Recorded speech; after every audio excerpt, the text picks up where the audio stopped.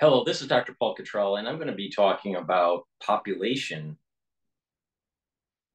curve and projections at the societal level and how that dovetails into what I've been saying in Gen Zero, episode 1 through 4. All right.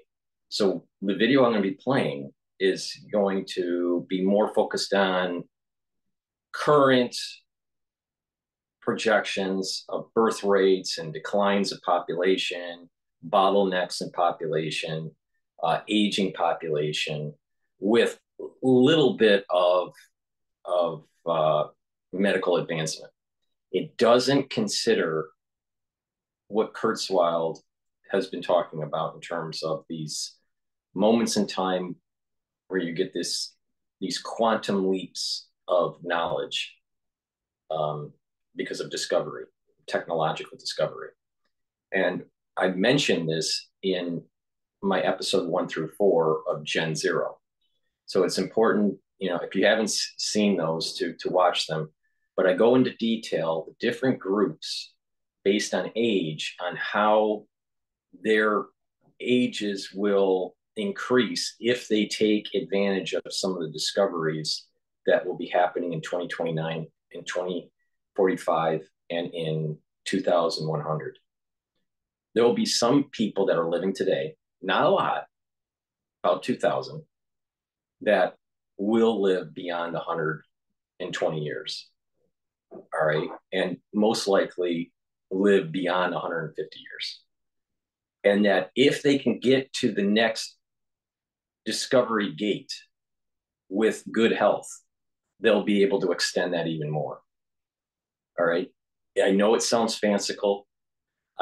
It's not part of the normal trend of how humans age in contemporary time, or even post Noah time. But there is, if you follow those 4 videos that I'm talking about, that I did, Gen Zero, episode 1 through 4, you'll get an idea of why I say what I'm saying. That I don't want to go in. It'll take too long for me to reiterate what those videos are saying. But in a nutshell, in 2029, there's going to be a huge discoveries in precision medicine in regards to having the body heal and extending life. Not where you're turning into bionic man. It's not transhumanism. It's just that allowing the body to heal and extending life. There are people that are aging slower already. There's a lot of different biomarkers that people can look at. Some of them are the simple ones, like blood profile type stuff, genetic profile, methylation profile, telomere profile. There's lots of different ways to look at it. But people that are doing these anti-aging protocols, like what I'm doing, some people are doing more advanced ones than I am, more expensive than what I'm doing. But there's a group of people like myself that are aging slower. All right. Some people started this early in their life, like I did. I started this when I was 16 years old with antioxidants, and other people did it later in life. Some people had chronic problems, and then they were able to reverse them while they went to this kind of anti-aging protocol. Some people didn't have really chronic problems. So there's a plethora of different people doing this. Lots of people are doing it, but there's about 2,000 people in the United States that will live way beyond 120 years. And if they, assuming, there's no accident or anything like that, but the trajectory of aging is different if you follow certain types of protocols. Now, this is based on what humans have experimented with, stacked, found out how their body chemistry works with certain stacking of different vitamins and supplements, right? But the artificial intelligence And precision medicine, knowing your biomarkers and your telemetry when you go and get blood work or urine work or stool analysis or whatever, tissue and biopsy or whatever, the algorithm, the artificial intelligence algorithm will be able to customize a stack for you.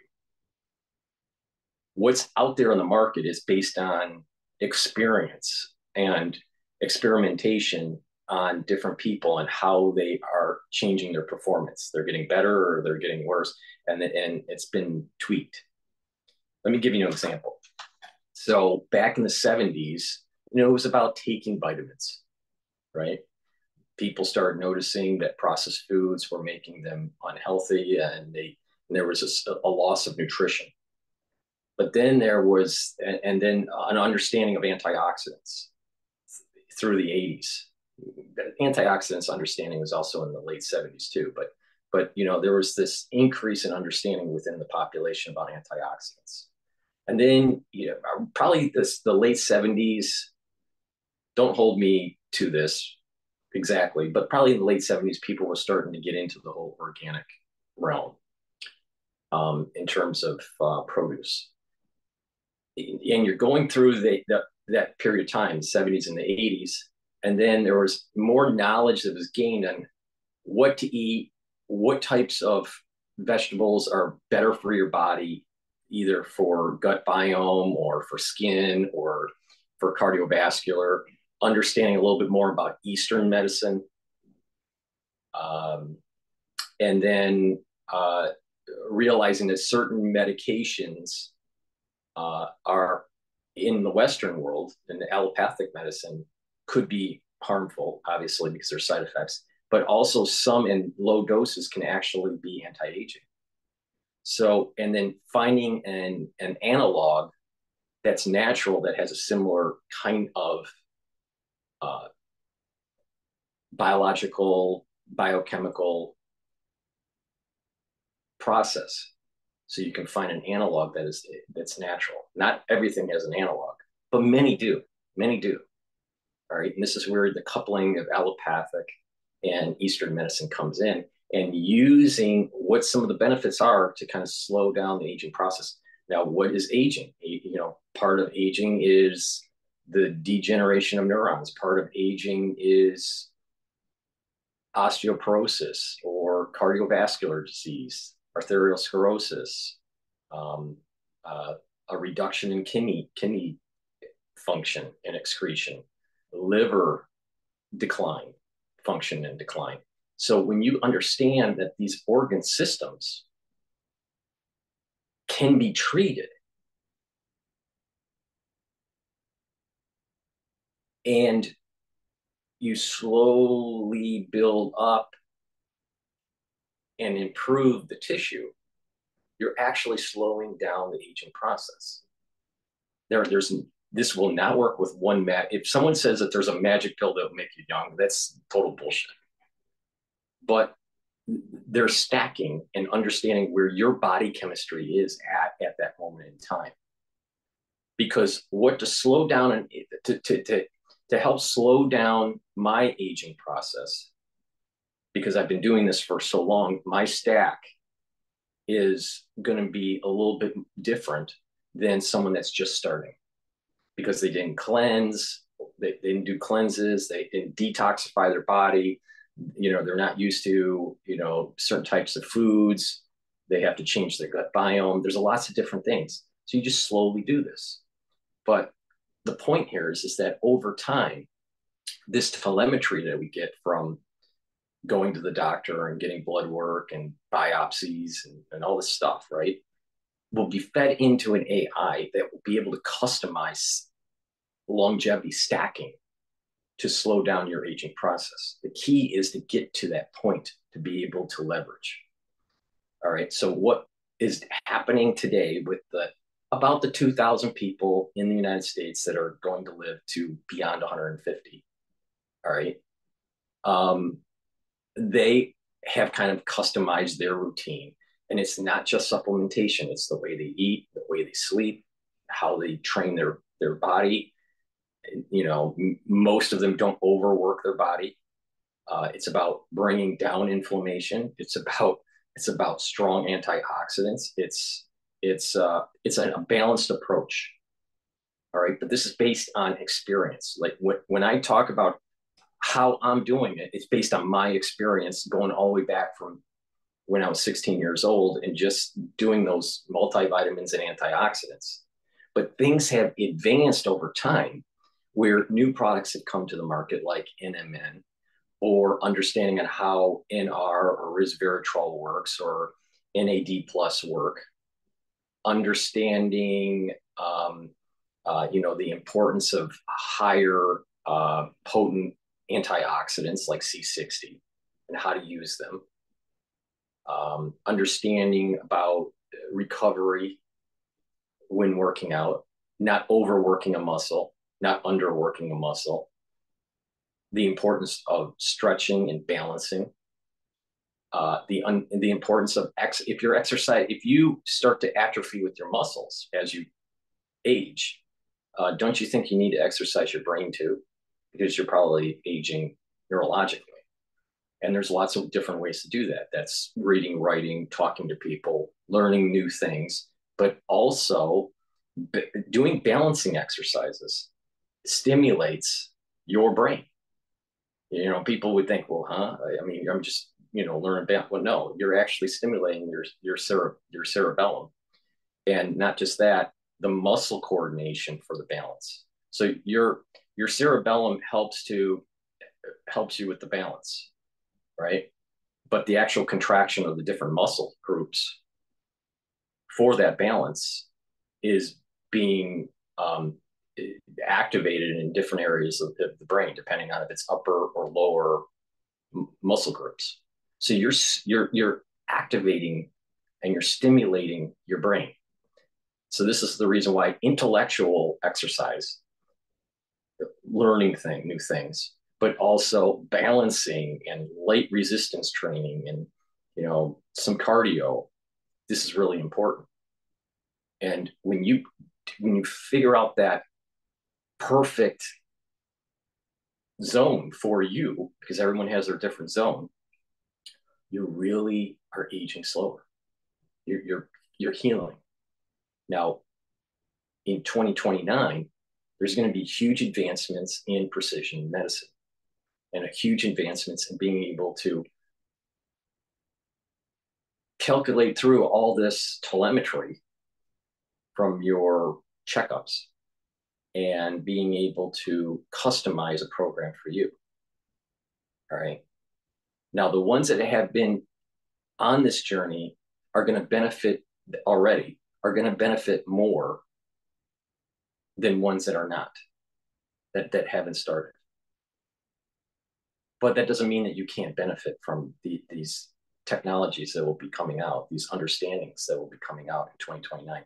You're also seeing, we're in 2024 right now. You're almost daily, there is a new huge discovery that's being published that is moving the ball forward and understanding these cellular processes of aging and how to mitigate certain types of diseases. So it's not out of the realm of possibility in 5 years seeing this big jump. It's like quantum jump, right? The probability is getting more. It's even possible that it happens in 2027, like what Elon Musk is saying. But I'm sticking with what Cottrell said for the 2029 AI meeting human intelligence. So, but there's going to be huge advancements in artificial intelligence applied to medicine, applied to precision medicine for you, and how you can manage the longevity better. And it's based on these different routines that over 2,000 people have been doing, but about 2,000 people are really going to benefit from that huge live to 100, more than 150 year kind of jump. 120 is a given. It's the question is do they jump through past 100, 150? I think they do. So just go to those videos, Gen 0, 1 through 4, and you'll be able to understand why I'm saying this. All right, I go into detail why. All right. And there's a hint of it in the Bible, and if you graph out the ages of these people that are written in the Bible, you'll understand why I'm saying what I'm saying. Now, now in 2045, there'll be this kind of this singularity between AI and human, where there's kind of like this merger of the two. There's going to be another big jump. It's what I call AI plus plus in medicine. Now, there's going to be people that go towards transhumanism for that, and there's going to be other people that will be humanists. You'll be able to benefit from this even if you're a humanist. And then in 2100, there's another predicted jump in discovery, what I call AI plus plus, and that furthers it out.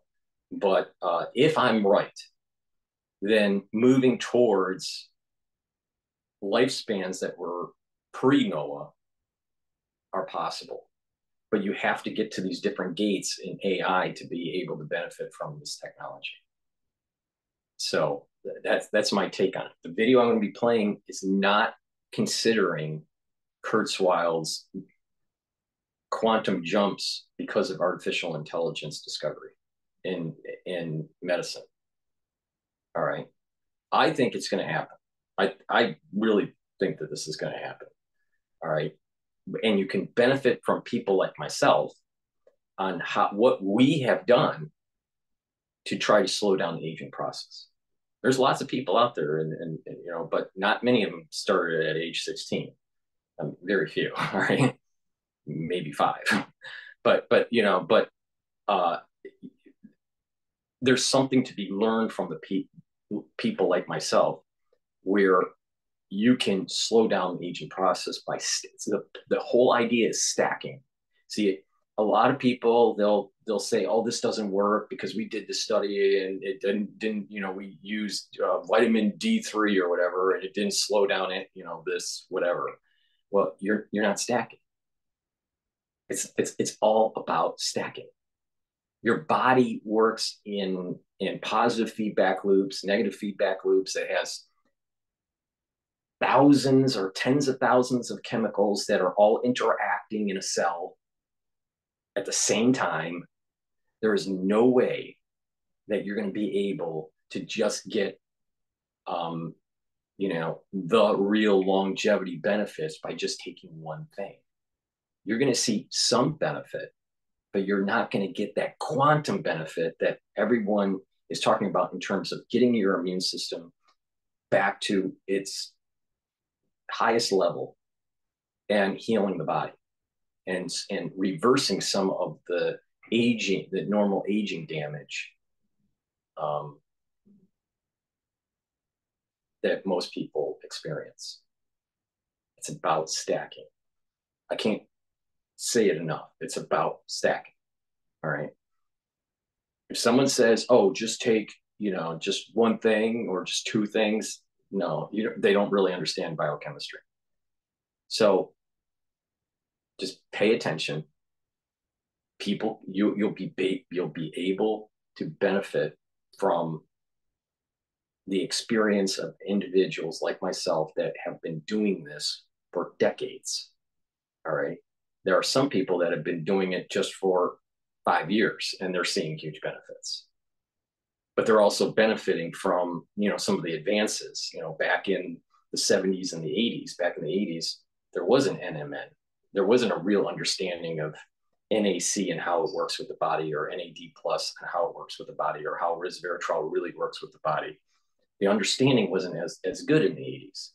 And as the decades progressed, medical understanding and biochemistry understanding of supplementation and coupling it with all these other things like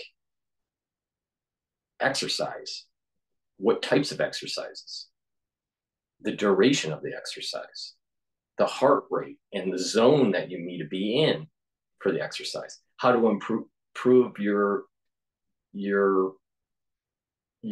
Ph.D, your pulmonary functional test. we have a lot more understanding now.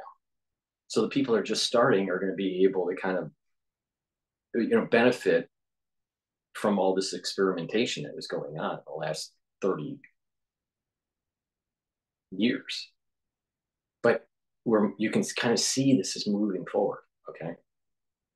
So with that said, there's going to be this battle, and I got to do a video about this, but there'll be this battle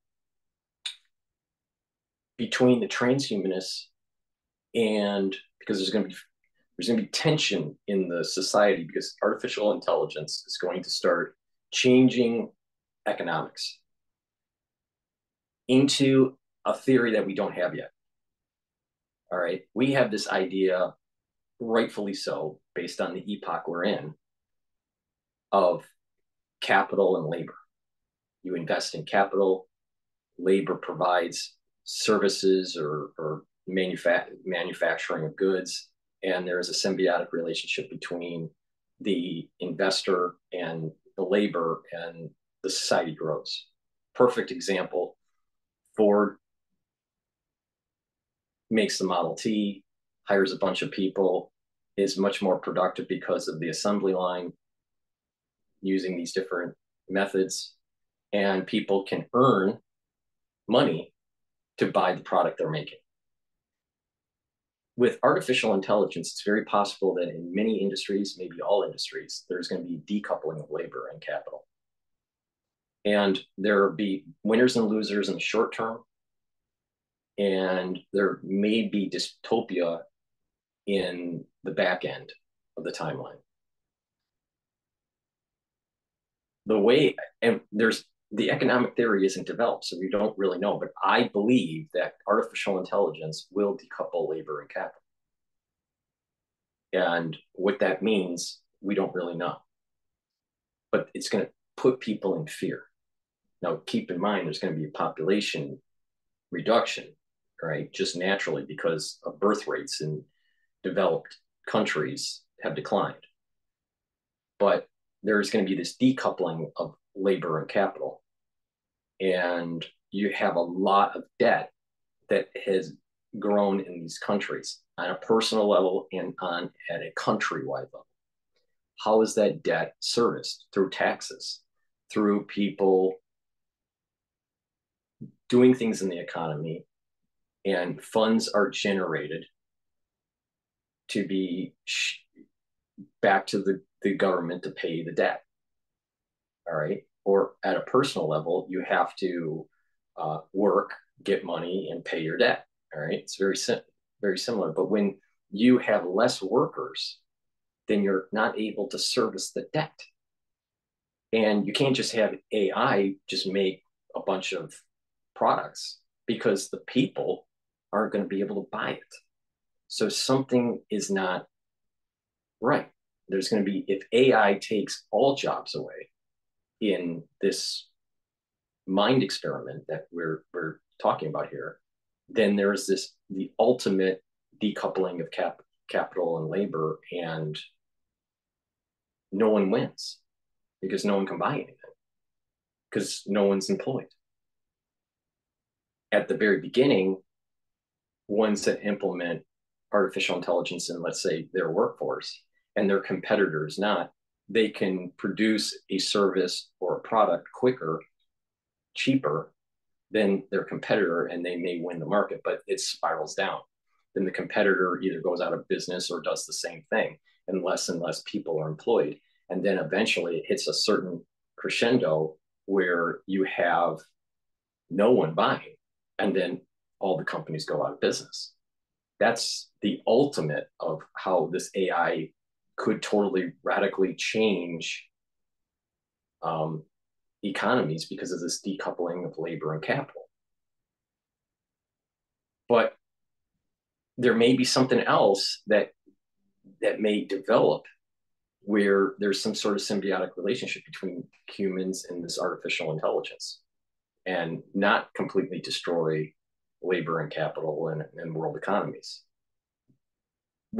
We're moving into an era that we have no theory for. No, I have not heard anyone's theory that is adequate to describe this it seemingly eventuality with the decoupling of labor and capital. Now, when this is happening, as this AI starts to inch its way through the economy and take people's jobs away, and you start to see kind of like the haves and the have, there's going to be people that have benefited at the early stage, and then the ones that are not. But then eventually, even the ones that were benefiting will start to be shed because the AI will be able to build an AI. The AI won't need humans. That's the danger here. So there's going to be strife, there's going to be conflict, and it's not going to be peaceful. There's going to be social unrest. And you're going to be the ones that are benefiting are going to be more transhumanist type, while the ones that are not benefiting are typically humanists. So as we move through from 2024 to let's say even 2029, you're going to start hearing more and more people being anti-AI or anti-transhumanist. And as that's happening, it starts to build up. More and more people are losing their job. They see the existential threat of humanity through the singularity in 2045. And there's this merger between artificial intelligence and human intelligence, and this is where the takeoff for transhumanism takes place. But there's still going to be lots of people that either want to be transhumanists but can't afford it, can't get into that, or they don't want to be transhumanists and they just stay humanists. But there's going to be this fracturing of society. And I predict that there's going to be a huge blackout in 2054. Now, I need to do a video on why I say 2054. And it's really spooky because it deals with the Beatles and the Beatles rock band. All right. It's kind of spooky, but if I'm right, it's sometimes when there's a recording of a present event as of the recording, and then it's shelved and you replay it in the future, you start to see that what this person is saying is telling you the future. But they don't realize it because they are tapping into something that is more Akashi record-ish kind of, but they don't realize it. But it's only through hindsight you go, I can't believe what they just said. All right, this matches. Now, some people would say, well, that maybe that's representational bias or whatever. But if you pay attention to what's going on with this decoupling of capital and labor and even the tensions that you just are seeing that are building up in society, I don't think it's out of the realm of possibility that there is a war. There's going to be conflict between the transhumanists and what I call the humanists or the monks. And these monks are going to shut the grid down. Now, at the same time this is all happening, AI in 2029 is doing medical advancements for longevity. So people that plug into that will be able to live longer. And in 2045, the same thing. So there's population reduction, just assuming nothing is extended because of precision medicine and AI and all this. Let's just assume that doesn't happen. There's going to be a reduction in population just with the normal trajectory. And that's what this video that I'm going to be playing is going to show. But if you add in this idea of people, there are going to be groups of people, not a lot, there's going to be groups of people that will be able to move into the 150 plus zone. And some people that were, let's say, in the 80-year zone for life expectancy moves more into the 120. Then this, because of AI advancement, this projection of decline in the population will slow down. But it doesn't mean that new births will happen. The birth rates are declining because of economic problems. So we're going to see people that are benefiting from some of this longevity technology in 2029 and in 2045, birth rates most likely will stay lower, not because of aging ovaries, because I think the artificial intelligence is actually going to be able to slow down ovulation, understanding how to slow down the ovulation of a woman, instead of just, losing eggs. So the ability to have a healthy child beyond age 40, I think, will happen. It's not there yet, but it will happen in mass.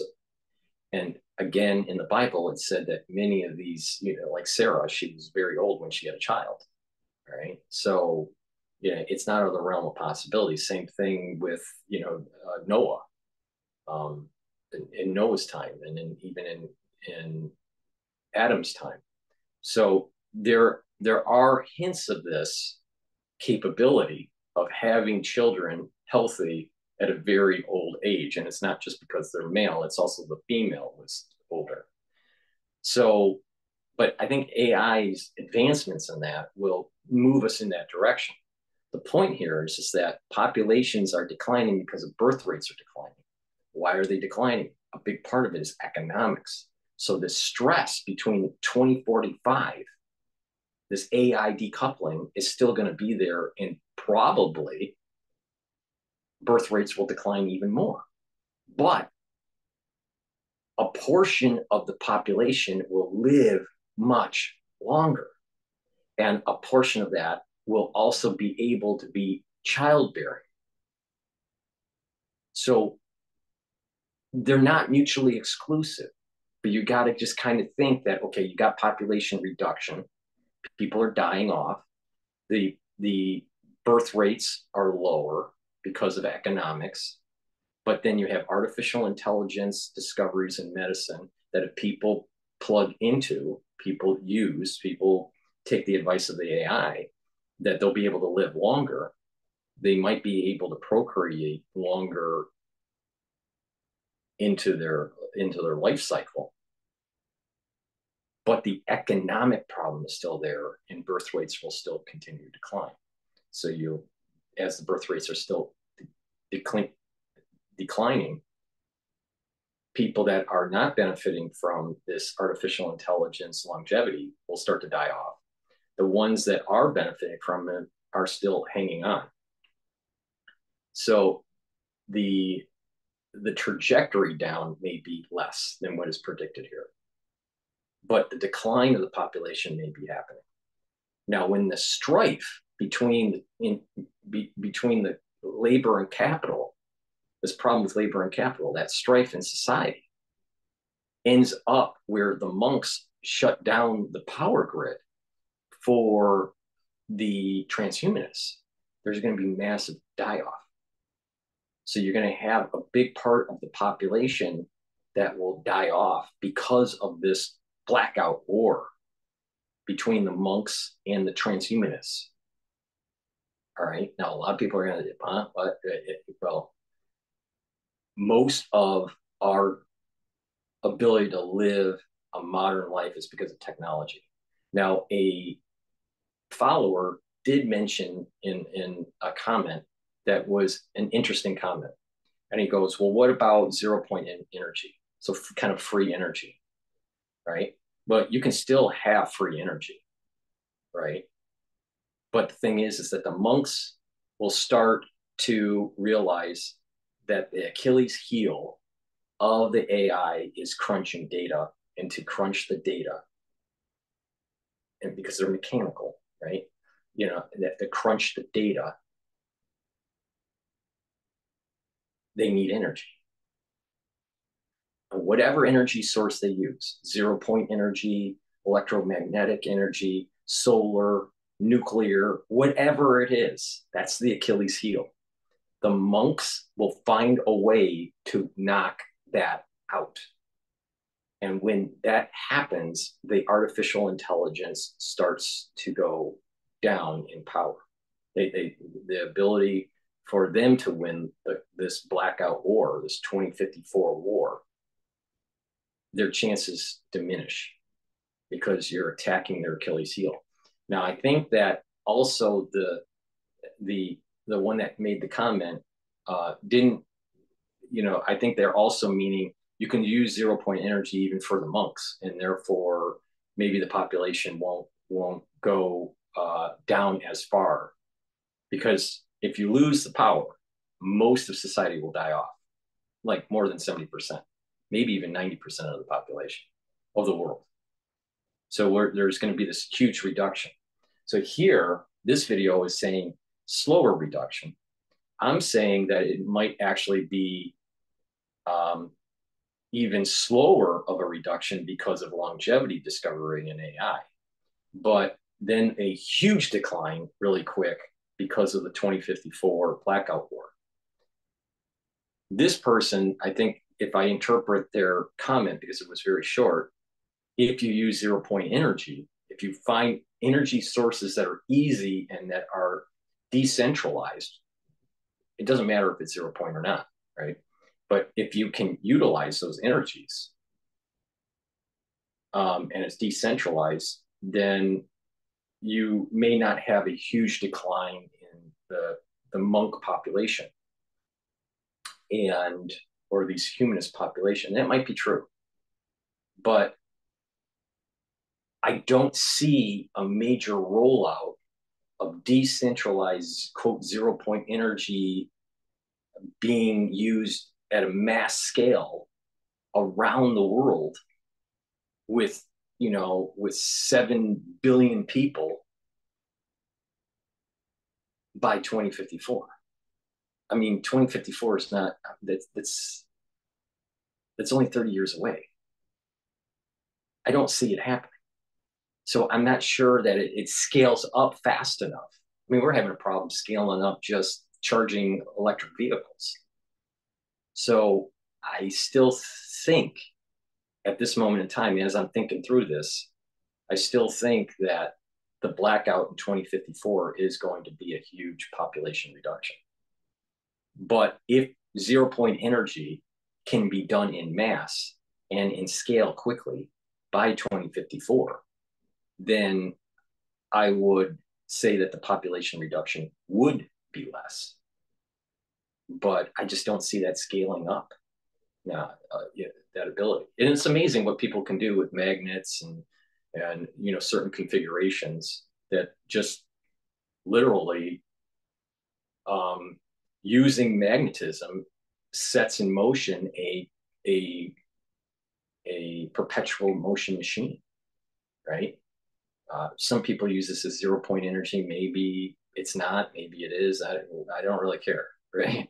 But the thing is that the point is that there are methods, but just because there's a method and there's a physics of it, doesn't mean that it rolls out as a usable technology or scalable technology by 2054, when this decoupling and all these problems in society between the transhumanists and the humanists happen.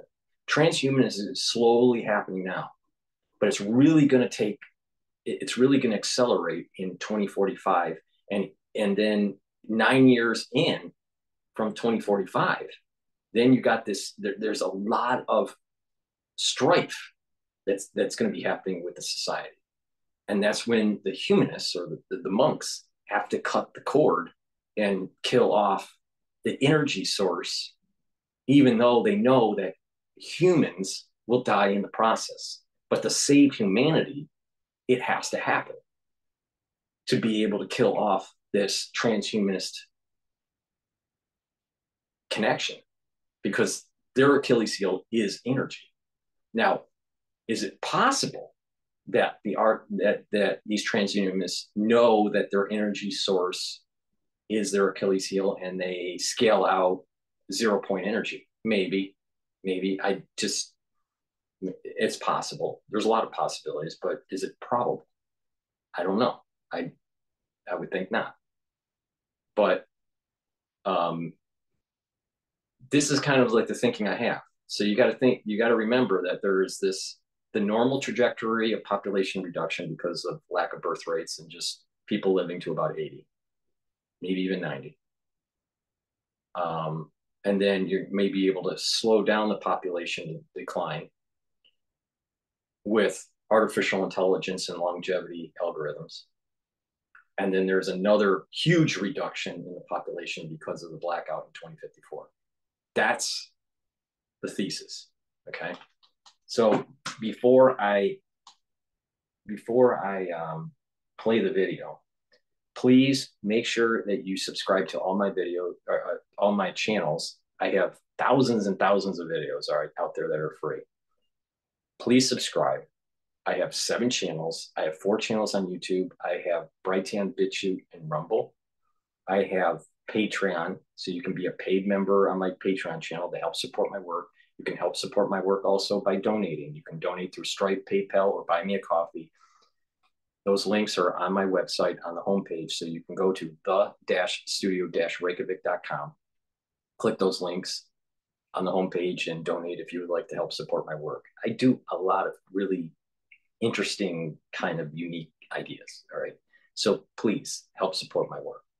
In addition, please share the links of my work and ask your social media to follow me, all right? There are going to be a series of events that take place that you're going to need to hear unique, unvarnished perspectives, all right?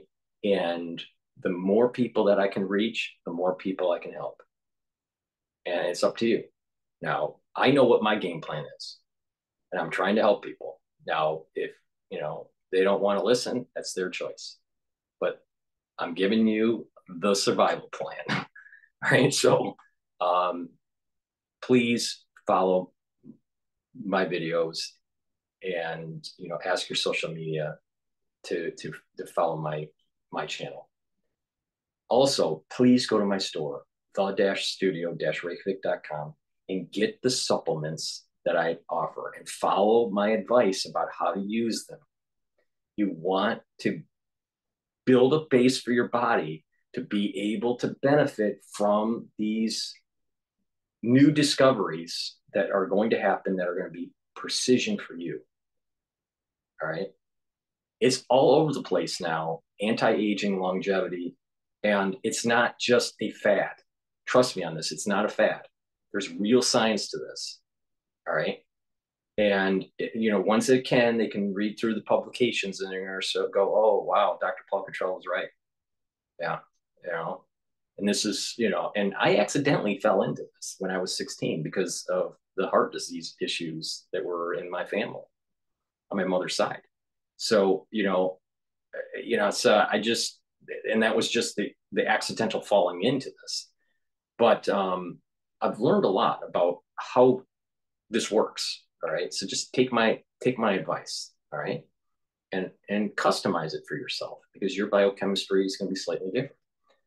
But with that said, please go to my store, the-studio-reykjavik.com. Some of the products that I have, before I start the video, I know this is a long monologue.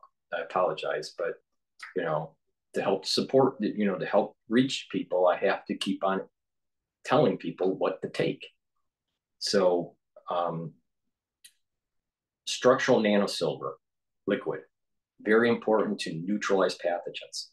If you neutralize pathogens on a regular basis, you don't get sick as often. And when you don't get sick as often, you're not as inflamed as often. And guess what? If someone gets a cold, let's just say you get a cold, all right? It, let's say, takes a week to get rid of the cold. But let's say you had coughing and congestion, right? And it was affecting your lungs. It takes a good 30 days after the cold goes away for your cells to regenerate and get through all that inflammation that was building up throughout that week. 30 days. So literally for 5 weeks, your body is going through trauma because of that cold. Now, many people get a cold twice a year. Some people, because they're not healthy, more. Let's say, just say it's twice a year. That's 10 weeks out of the year where your body is healing going through and healing after a cold. That's 1/5 of your year. A little bit off on the ratio because it's 52 weeks, but you see the point that I'm making. About 1/5 of your year is healing from 2 cold events for that year. So you got to keep this in mind that if you reduce that chronic inflammatory response, and the chances of it ramping up, you're actually healing the body just by doing that and not doing all the other stuff. Now, do you understand why I keep on saying it's all about neutralizing pathogens, bringing down inflammation, and neutralizing free radicals? Because when you're all inflamed and you're sick and all that, you're producing lots of free radicals. Once again, if you just pay attention to what I'm saying, you are going to benefit. So neutralizing pathogens on a regular basis is really important, not just to prevent you from catching, let's say, a cold or some sort of infection, but it's preventing you from having to remodel the damaged tissue that takes weeks to do. So what you want to do is you take a teaspoon of this structural nanosilver liquid, you gargle with it, you swish it in your mouth, maybe around 20 seconds or so, and then you swallow. All right? And that will keep the mucosal barrier good, and it'll neutralize pathogens. I have it in a 14 parts per million, which is the max 14. I have the max 35, which is 35 parts per million. And I also have the structural nanosilver solution in 30 parts per million. Okay? All at different price points because some people can't afford, some of the higher parts per million. But take a teaspoon of it a day. If you're not feeling well, take a tablespoon or 2 a day. I have these applicator sets, so you can put the liquid in the nasal spray or a dropper or a spritzer and carry it with you in a bag instead of carrying a big bottle with you to work or whatever. All right, so go and get the applicators if you haven't already. It's a great way to transport it. In addition, I have structural nanosilver drops and lozenges.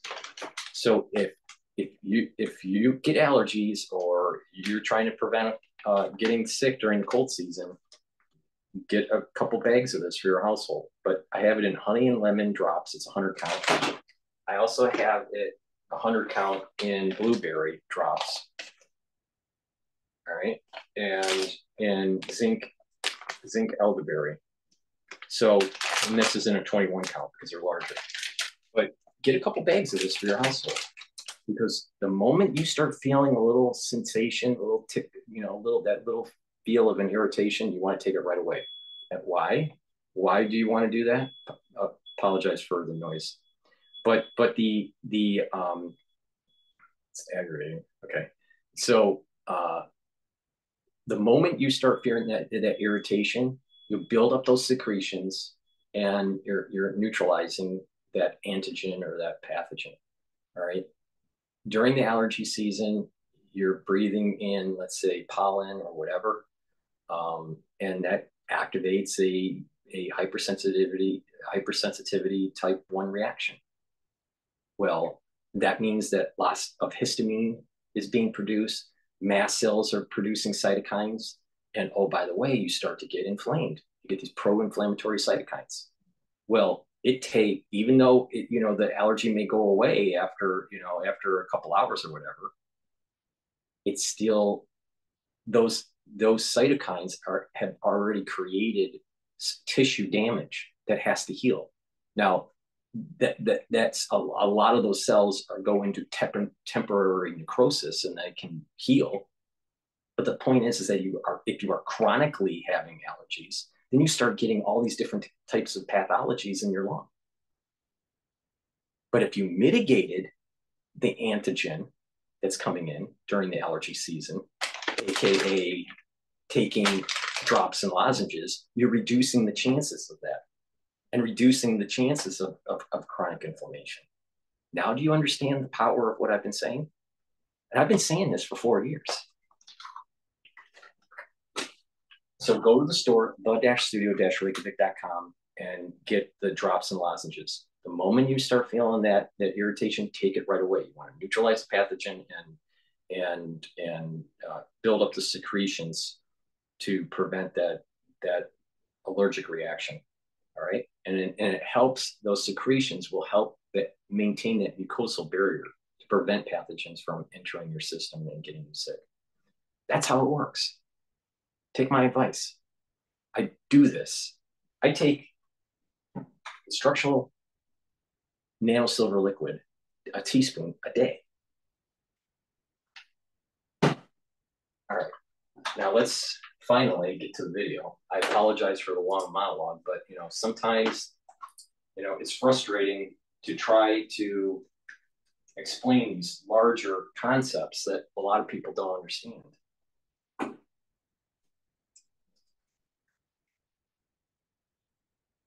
All right, here we go. So this is going to be a population reduction video here, based on birth rates and current life expectancy. It's not really including this artificial intelligence, longevity, quantum leap in life expectancy. It's not including that. The population collapse is already here. All of the globalized connections and consumptions that create the world we know, we are at the end of it. In the US, birth rates have fallen to record lows with under born per adult women. In the UK, it's even lower at under 1.5 children. It's not just an isolated problem for the West either. Across the world, developed countries are falling apart under the weight of their own aging populations. As fewer and fewer children are born, the millions of people entering retirement puts even more pressure on the rest of the country. And it seems the Western world is in for an incoming population crisis. So what happens when the population eventually collapses? And how did this situation ever get so out of control? Why are people like Elon Musk desperately panicking about the collapse of the population? People have no idea how fast the population is going to collapse. Basically civilization will die with a whimper and a belt backwards. Well, let's take a peek at what lies ahead for the Western world's future when the population becomes old and countries start shrinking up. Now, lots of people might welcome the idea of a natural population decline at first. Anyone who's ever been stuck in traffic can understand why it might be nice if there were a lot less people. It seemed at one point that there were so many people, all these professors saying that there were too many people on planet Earth, that we were going to extract all the resources from the planet, that humans were a cancer on Earth, causing $10 can help fund powerful ads No. voters nationwide. $10 Sorry. can help open field offices. that humans were a cancer on Earth, causing the world's natural ecosystems to die. We have lots of environmental problems that currently exist that are being made worse by having lots and lots of people engaging in them. First, we've got population. The world today has 6.8 billion people. That's headed up to about 9 billion. Now, if we do a really great job on new vaccines, healthcare, reproductive health services, we could lower that by perhaps 10 or 15%. There were people everywhere saying they don't want to have children because there's already too many humans in the world. All this made sense when it was important for us to procreate for our survival. But now, for our survival, we have to not procreate. And we have to change and rewire our biology and our culture. But it turned out in just a few years that this was all completely nonsense. And instead of having the world population continue to grow at a rate we can't control, it's going to be the opposite situation, a population crash. And you see, a population decline isn't so dangerous because of the end result. It's the journey countries have to take to get there. And this journey is truly horrifying and something that world leaders need to pay more attention to. This is a population pyramid, a chart which shows the amount of the population which makes up each age bracket. For most of human history, pretty much every single country has looked like this. At the bottom, we have all the kids, making up a large proportion of the total people. In this chart, which shows the US in 1963, nearly 11% of the total population are 4 years old or younger. This is the baby boom generation. All the people having babies after the war during the 1960s hippie craze. But as time goes on, some of these people die and the proportion naturally declines. The middle shows all the people at working age, and without enough people here to support the people at the beginning and ends of their lives, society starts to break down. This rough template for a healthy society has worked silently in the background for centuries. It's the natural order of things. But only now, for the first time in modern history, are we starting to see this golden rule broken on a global scale. Here's what the US looked like in 2023. Instead of a large population of kids waiting to replace the adults as they got older, the opposite is actually true. Even though child mortality has fallen drastically, 50 years of falling birth rates have done their damage, and there are now far more middle-aged and elderly people than children. Which begs the question everybody is starting to wonder, what will this chart look like in another 20 years? While we can pretty accurately predict the shape of that chart, the reality we're all going to be living in will be a lot more shocking. Aging populations and population decline present a massive problem for societies, and we don't even need to imagine what these problems will be, as we can already see it today. This chart shows the population pyramid for South Korea today. Here, the bulge in the middle is even more pronounced, with just 3% of the population made up by babies and toddlers. Now the largest group is 50 to 54-year-olds, people who are getting closer and closer to retirement. Over the next 2 decades, the majority of the South Korean population will stop working, leaving the few children left to bear the burden for the rest of their lives. So what's actually causing this? And in the digital age, where our personal information feels more like public property, it's alarming to see just how accessible our data is to predators and data brokers. That's why I want to tell you about our video sponsor, Aura. You see, data brokers sell your information to anyone interested, scammers, spammers, you name it. Your full name, email, home address, health records, and even details about your relatives or fraud alerts from credit bureaus. Well, Aura does all of this for me. /moon. Link in the description to start your 2-week free trial today. And what effect is it having on people's lives today? While there's a few different causes that we're going to explore, the South Korean work culture is a huge factor. There, the grind starts early and it's hard. South Korean students study the most in the world. As per usual, compared to other countries, they follow the 9-9-6 structure, from 9 a.m. to 9 p.m. 6 days of the week. Officially, it ends around 3 to 5, getting longer as the kids get older, but officially is the key word here. The academic pressures and expectations of kids are so high that just going to school isn't nearly enough. Instead of finding out what they want to do, kids are thrown into a hyper-competitive grind, which they'll be locked into until they retire. After school, most students are nearly done with studying. In fact, some aren't even halfway through the day. Instead, their next destination is called Hagwon, otherwise known as a cram school. Here, students attend private sessions where they go over what they just studied and memorize as much of it as possible. It's a multi-billion-dollar... You're seeing this in the you're seeing this kind of situation in the United States also, especially with upper middle class socioeconomic families. They'll put their kid into a boarding school. Sometimes it's a private school where the student will live there, and sometimes they come home. But these are very high-pressured environments because these private schools are feeder schools to the top schools in the country, you know, the Ivy League and even the Ivy League plus schools. So, so there's this, what I've been noticing with kids these days is that there's more pressure than you saw in the 70s or in the 80s in terms of just getting into a good school. And you add in the test prep industry that is feeding this pressure, and these children are cracking. They're cracking for different reasons. One is it's too much of a grind. 2, they don't have any time to actually think, or to have friends or to play outside. Everything is structured. Today, with these types of kids, yeah, there are some people that are exercising outside, but it's in a very structured format. They're on a baseball team, or they're on a tennis team, or they're doing swimming lessons, or they're, you know, doing violin lessons or whatever, right?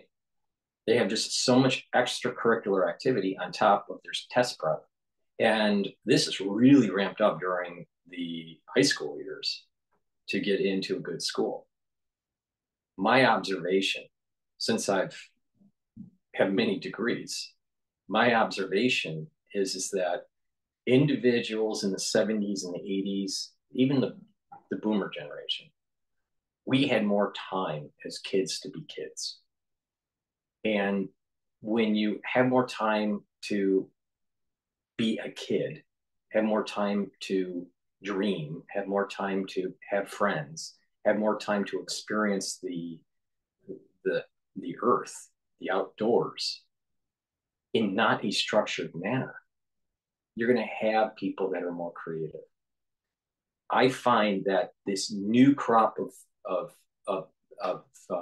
students and this new generation that's gone through this heavily test prep, high structured schooling, they're not as creative.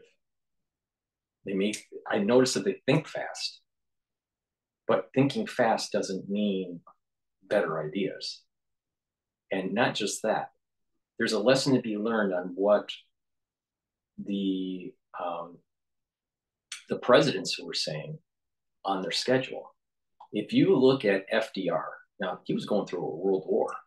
If you look at, and this is archival information, you look at FDR's schedule in the White House versus, let's say, a modern day president's schedule, doesn't matter who it is. George Bush, Clinton, Barack Obama, Trump, Biden may be a different case because of his dementia, but you know, back a long time ago, presidents had more time to think instead of having to go to another meeting or do a rally or do that. You know, that it wasn't as structured back in FDR's day. Fast forward to a modern day president and everything's structured. And so now presidents can't really have the time to really digest the issue. Presidents have to lean more on their advisors. They become more fishbowled. They get pushed around by deep staters. We need to take a lesson from this, and that is, don't over calendar your activities. Make sure that you have time to think. You need downtime. And this applies not just to adults, but also to kids. These high pressured environments, in the long run, even if they get to a good school, is not worth it. It's not worth it. Because what happens is they're not as creative. And there's sometimes psychological problems that may happen, especially if they don't get what they were looking for, what their big goal was. You know, you see it in, you know, the professional schools too. You know, it's really high pressure, right? It's just not worth it. But that's a Gen Xer looking at this change in education and test prep and all this. The pressure is too much, and kids are cracking. So by the time they get to the school and they get into the good school, they really weren't a kid. They've just been studying their whole life. Their body isn't, you know, the ones that are really studious, their body isn't in good shape, right? There are student athletes that fall in a better situation than that, but many of the students are not student athletes, so their body isn't as healthy. They're sleep deprived, so they're not as healthy there. And so they get to the good school, and maybe they get good grades, and they get to they get to the workforce, and maybe they don't get their job that they were looking for. And so they get all depressed. Or maybe even they get their job and they realize it's nothing but a grind. Case in point, what is the quote dream thing to do in the United States, which is stupid? Trust me, it's stupid. All right. The dream thing, this is the trajectory of these kids. They come out of the womb and the mother and the father want them to go to Harvard or Yale. All right, so they have money and they do all this private schooling and and tutors, and the student is doing all the extracurriculars. They're getting good grades and they get into Harvard or Yale. All right, and then they're doing well. They're studious and they have good grades there too. And their family wants them to be a banker, right? Get into finance or be a VC or get into private equity because that's where all the money is, all right? And they don't realize that, you know what? There are tens of thousands of other people that already have experience in the VC world or the PE world where they don't need these youngins other than analysts that do grunt work. And you apply AI now to it where you don't even need the analysts. The AI will do the analytical if you design it correctly with these spreadsheets and models and just get the information, the telemetry, and it just automatically populate. All right. You don't need as many of these hardworking, Ivy League, IB wannabes, investment bank wannabes. So they get all stressed and they get all worried and they go, what's the point? And then they need to start realizing that, well, you know what? It wasn't worth it. You should have lived, not just go for a certain goal. And so this stress, and I've seen this over time, because I've seen these different generations come through school. It's a problem.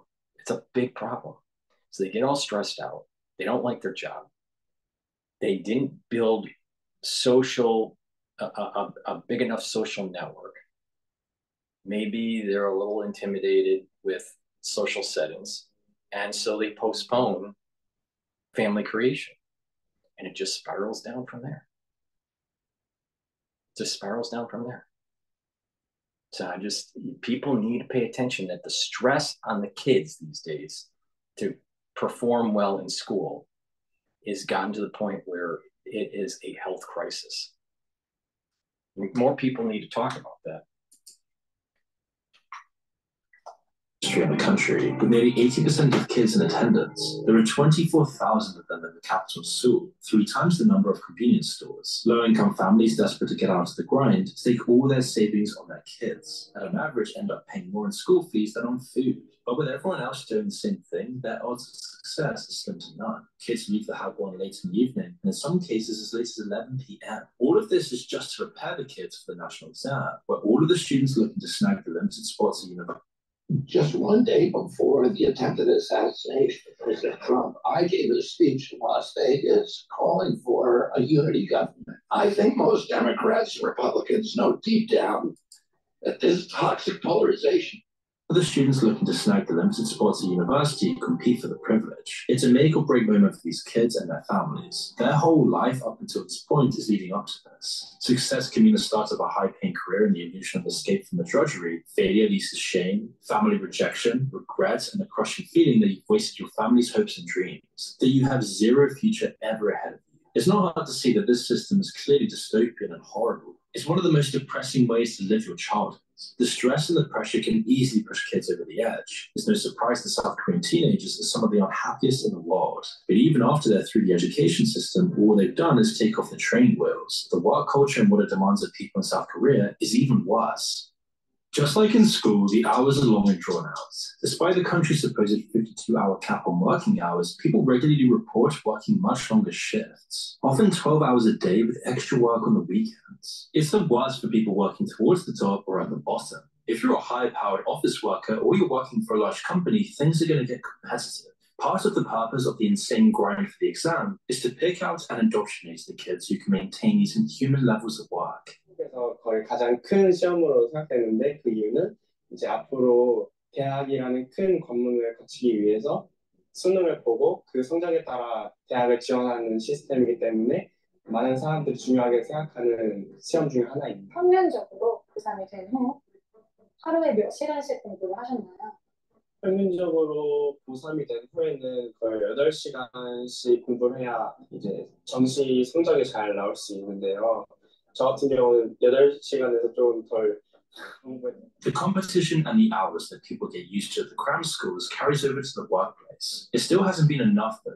In 2023, the South Korean government even considered raising the cap from 52 hours to 69 every week. Ironically, the measure was proposed in part to double down on the crisis that they're currently facing with fertility rates. Because they didn't have enough workers, companies wanted to work the ones they did have extra hard. It was only beaten back by a massive response from young people already sick of this toxic culture. At the bottom of the ladder though, it's even worse. Rather than working highly demanding jobs on a psychological level, so-called unskilled workers in Korea have to sacrifice their physical health as well. Now, we've all heard the horror stories about Amazon, like workers relieving themselves in bottles because they don't have enough time for anything else. Amazon drivers now suing the retail giant, claiming they're forced to urinate in water bottles in order to keep up with the delivery schedule that the company sets. That's what's going on in the West, where labor laws and culture are admittedly much better. Korea, on the other hand, is some of the worst. Everybody gets worked to the bone. Some workers have gotten used to the white patches they get in their uniforms after a long day. Hours and hours of running for deliveries or moving boxes in the warehouse takes its toll, and eventually, salt deposits build up from their bodies, getting pushed to the brink. I mean, according to official figures, 500 die each year from overworking in South Korea, as their bodies simply give up under the pressure of survival. The real number, though, is likely to be much higher.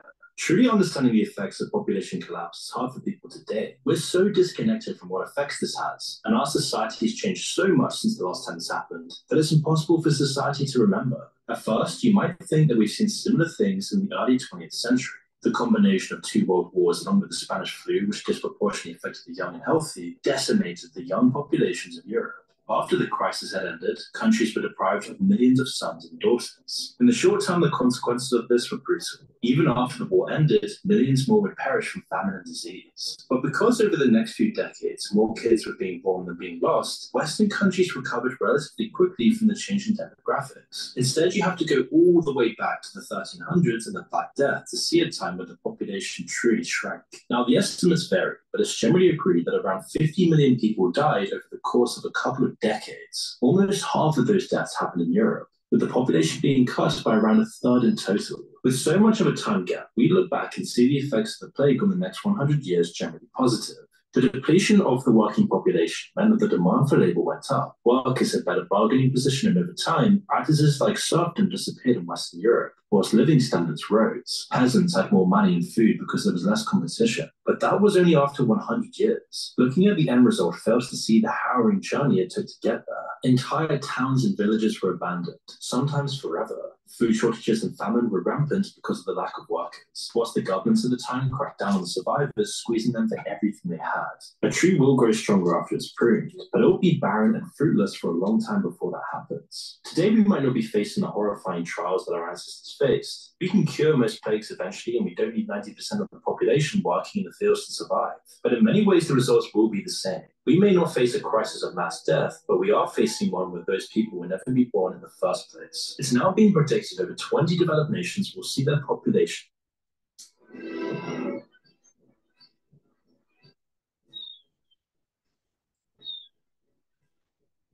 20 developed nations will see their populations halve before the year. So remember what I said, that again, this is not including advancements in artificial intelligence and dealing with the whole decoupling of labor and capital and the whole blackout in 2054 and all the stuff that I said earlier in my monologue. But here, again, I was saying 2029 is a key date. 2045 is a key point in time, and also 2100 is a key point in time. Now, here, population is more than 20 countries to have by 2100. Okay? The Earth will be home to 8.8 billion people in 2100, 2 billion fewer than current UN projections, says new study. That's not including the blackout. it's very possible that we go down to 2 billion people in the world if the blackout happens, assuming that there's not decentralized energy that is easy to produce and easy to scale up.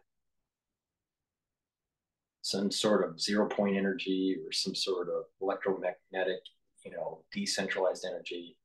I think it's possible, but the far majority of the people can't even fix their toaster, let alone make a decentralized 0-point energy machine. I mean, the average person is dumb. But there's definitely, because of the lack of birth rates and the stress of society and the indebtedness of this society, the world is not healthy at all. I believe this video talks about an experiment with mice or rats. Hopefully it does. If not, then I'll explain it a little bit. But before I do that, please support my work by going to my website, the-studio-reykjavik.com, and get the structural nano silver soaps that I have. I have different types. This one is the charcoal tea tree soap. Neutralizes pathogens. It's a very high quality soap. So help support my work and get a few bars of it for your household. I have partnered up with Rainbow Herbals, and we've developed these deodorant bars, citrus, and also in peppermint tea tree, lavender tea tree, peppermint lavender tea tree deodorant. It's for males and females, and it also can slowly help to detoxify your body. So not only is it a deodorant, but it'll help to detoxify. It has no aluminum in it, and it has no baking soda in it. It's made from essential oils from the Himalayas, very high quality. So please go to the store and get a few of these deodorants. You're going to be happy with your purchase, right? Because these are very high quality. In addition, we have developed a utility bar, also made from essential oils from the Himalayas. This bar you can apply on your skin every day, and your skin will be smoother and softer, right? But you can apply it on a wound. It'll help to heal it a little bit quicker, or an abrasion or a bug bite. It'll stop the itch of a bug bite. It'll help with a minor burn. So you can use it as a skin healing product. So there's a dual purpose here. In addition, if you have a muscle pain, apply it on the muscle area where the pain is, and in about 30 to 60 seconds, the pain is diminished, if not completely alleviated. So please go to the store, the-studio-reykjavik.com, and get the Even Better bar. Very high quality. You should have this in your medicine cabinet at home, especially if you have kids and they're constantly outside getting bug bites and all this stuff, right? And go to my store and get the toothpaste. This toothpaste has structural nano silver in it, has no fluoride. This will freshen your breath, whiten your teeth, neutralize pathogens, reduce gingivitis, eliminate plaque. And with good oral hygiene, you're actually going to improve your cardiovascular system. People don't realize that good oral hygiene is correlated to good heart health, good vascular health. People that have bad oral hygiene, they start having vascular inflammation, and they also have valvular disease. Valvular disease is where you get these deposits on the valve of your heart, and the heart won't function as correctly. So it's good oral hygiene is part of just good cardiovascular health. So please go to my store. This is the best toothpaste that you're going to be able to get. All that other stuff that's out there is crap. All right. This is the best toothpaste that you can get. So get a few tubes of this. Go to my store, the-studio-reykjavik.com. And by the way, Dr. Paul Cottrell sells a better toothpaste than Alex Jones. So help support Dr. Paul Cottrell. You get better information. And you don't get like this. Do you really think that Alex Jones is that healthy? Just look at him. He's younger than I am. He's obviously not following an anti-aging protocol. So go to my store, the-studio-reykjavik.com. It's the-studio-reykjavik.com. The link is in the description of this video. And get the toothpaste and help support my work. 2100, the overall historical effects of this will be the same as with the plague. Sure, our grandchildren or even our great-grandchildren might enjoy the benefits, but unluckily for us, we're going to have to deal with the immediate fallout of demographic collapse. It means we'll likely see governments try to squeeze all the work they can out of their people to deal with the scarcity. Facing a shrinking working age population pretty imminently, so I think that's something that we need to be worried about. Our working age population has been stagnant for a while. This is where I think that the industries are going to say, oh, we have an aging population. We need to implement AI to fill the workforce. And it sets in motion the decoupling of labor and capital. And then this downward spiral that leads to a division between the transhumanists and the humanists, and the blackout in 2054 that I'm predicting. Persistently and precipitously since 2007, and I don't see any reason to think they're going to turn around. Corporations and governments will push for Korean-style working conditions and hours if they think they can get away with it. It's something huge amounts of the population will have to fight back against to prevent it. All of these awful practices are relics of a bygone system that's fallen apart in South Korea. Back in the economic boom a few decades ago, there was an unwritten contract between workers and the company that employed them. If they gave it their all and were loyal to the company, they'd be guaranteed a decent wage, benefits, and enough to support their families. Today, this isn't true. The contract has been broken by firings and extreme expectations. Today's young Koreans jump from job to job just like the rest of the world has been forced to. But the other side of it, the overworking and the pressure still remains, just without any of the benefits. And doesn't that sound all too familiar to what the West is starting to deal with? With how work culture has been progressing in the West over the past few decades, we're getting closer and closer to a South Korean model. As the same problem of low fertility rates hits our society, the labor pool will only decrease. It will put exactly the same pressures on companies, which will turn the screws even more on their own employees. All of this decimates the fertility rates. People just can't afford to have children under these conditions. They can't. We are going to go over common pieces of career advice that job seekers get and separate the myths from the truths. To have children under these conditions, they can't afford the time, as people are giving all of their time to work instead, leaving nothing for themselves or for having children. And in developed countries today, women have nearly the same expectation to get into the rat race as men. It's the same in South Korea, which has seen multiple movements pushing for equality in the workplace. And whilst there's obviously a change that needed to take place, it's had some devastating consequences. Salaries changed over time, until today where 2 incomes are required for buying a house or building a family. Now that women are expected to hold down a job as well, there's nobody left to bring up the kids. While they gain the ability to work, most women lost the choice to stay at home as well, as it's just not economically viable anymore. Then there's the actual financial cost, which with Korea's education system is even more expensive than the rest of the world. Whole classes now can't responsibly have children without putting their financial safety in jeopardy.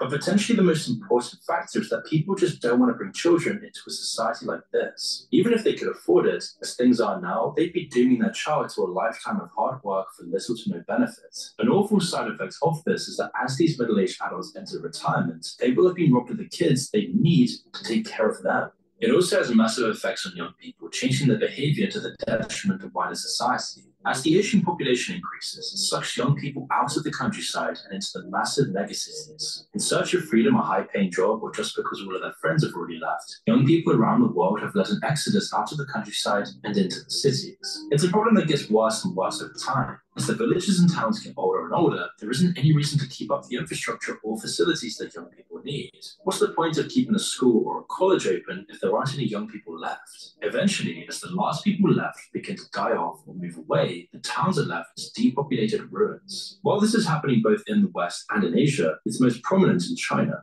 Hotowan is just one of the many cases of ghost towns and villages in China. Perched atop misty cliffs overlooking a stormy sea is a ghost town that's been overrun by nature. This is Hotowan, a once bustling fishing village on an island off the east coast of China. This fishing village on a small island 4 hours away from Shanghai used to have a healthy population of around 3,000 people. The migration to the city combined with an aging population has led to it being completely deserted. Today, it's a tourist attraction where people can go to see the overgrown houses and abandoned furniture. Photo One's face is the same as thousands of other towns in China and across the world. Population collapse is going to have massive effects on both cities and rural towns and villages, but not in the same way. Ironically, in the larger cities, the problem becomes overpopulation rather than underpopulation. As the country struggles under the weight of its elderly, the economy shrinks. Inflation and the cost of living go up, whilst pay in rural parts of the country either stay the same or go down. More and more young people are left looking for high-paying work to support themselves, with their only option being to move into the city. We can expect to see rents go up, pollution get worse, and cities to get more crowded. On the other side of the spectrum, the massive wave of people leaving the countryside only worsens the crisis. It's not just the lack of young people to begin with. They're all forced to leave their homes looking for work and opportunities. As this happens, the effects only get worse as rural communities shrink into nothing. The last people too old or stubborn to move away slowly die off, leaving whole towns and villages abandoned as we've already seen. After they're gone, they leave abandoned homes. But because of the lack of opportunities, barely anyone young wants to live there. In China today, there are currently 65 million empty homes, despite the fact that housing prices have risen over the past decade. The increase in urban property prices and rents more than accounts for the drop in rural prices. Rural areas do have higher fertility and birth rates on average, which you'd hope might make up for this, but in practice it barely puts a dent on the internal migration of young people into the cities. This isn't the only way in which China can be seen as a warning and a glimpse into our future. One of the most obvious paths to figuring out what's going so wrong is to just look at how marriages and children come into the world to begin with. If we want to see into the West future, we need to look again to China and their terminal marriage issues. China's been having massive population issues for decades now, but 50 years ago, they had the exact opposite issue. Their population was growing so fast that the communist government doubted whether they'd be able to keep up at all. It's why they implemented the infamous one-child policy, barring couples from having more than one child except in special circumstances. While it did have the intended effect of curbing China's explosive growth, it also had some unintended side effects that are playing havoc on China today. One of these is the brutal ratio between young men and women in China. There are now 35 million more men than women in China, making the whole dating and marriage scene far more competitive. This isn't the only problem. In comparison to Western democracies, China and other countries in Asia have sped by their cultural development. They've gone from highly stratified traditional society straight to the present day of Tinder and Hinge in just a few decades. Meanwhile, the West has had decades of relative freedom for people to choose their own partners before they got exposed to the apps. In China, men are still seen as being the provider. They're expected to have a car and a house and a high-paying job to offer a potential bride. Meanwhile, women are expected to get married young and stay in that marriage for the rest of their lives. It all runs completely counter to the modern world of dating. This tension has only accelerated the same issues that we see in the Western world. The traditional structure of arranged marriages that China's had for thousands of years is now fading away. And so, what's it being replaced with? We know that swiping through dating apps and commodifying love into a data system alienates whole scores of men and women. It's just not a great system for building long-lasting relationships with people, as it dehumanizes everyone on a virtual meat market. It's one of the reasons that China's marriage rate has plummeted over the past 20 years. From 2003 to 2022, the amount of marriages dropped by around half in China from 13.5 billion to... The former president is a threat to our most fundamental freedoms. He has openly said he is proud that he appointed 3 Supreme Court half in China from 13.5 billion to 6.8. Those are the same pressures that we saw in South Korea. Isn't that amazing? I do like the concept of synchronicity and just kind of like a random kind of thing that may happen here. But we're talking about population reduction and how that is related to the fracturing of the family unit, which I've been saying for a while now. But then Harris doing a campaign ad that pops up on YouTube is saying, we don't like Trump because he put conservative judges in the Supreme Court because she's upset that she can't have drive-through abortions at McDonald's. We need to start respecting the unborn and their constitutional freedoms. The same reason why there's constitutional freedoms for women should be the same reason why there's constitutional freedoms for the unborn. Now, there is some middle ground, right?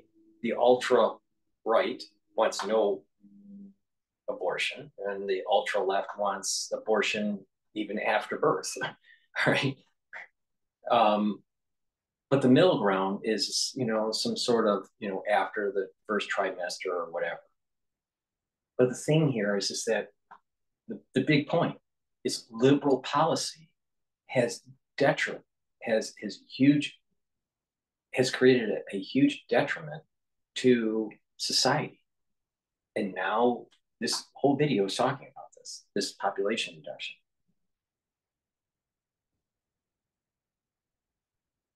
Keep in mind that if you don't have some sort of mindfulness or some sort of spirituality, you're going to lose your way in morality.